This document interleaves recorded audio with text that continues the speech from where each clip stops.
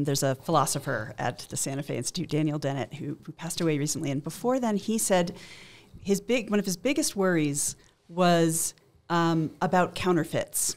And let's think about this. Why is counterfeit money illegal?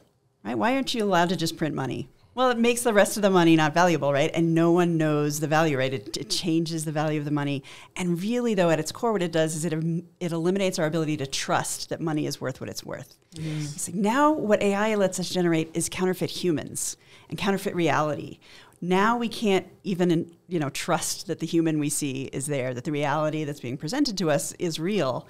And that erosion of trust is even, I think, more dangerous than the lies that get put out there. It's the inability to trust the truth. Yeah. And I think it's hard to run a democracy, right, when we can't trust the truth. Right. So we've made a few little steps in New Mexico. We had a law that passed to outlaw deepfakes in elections.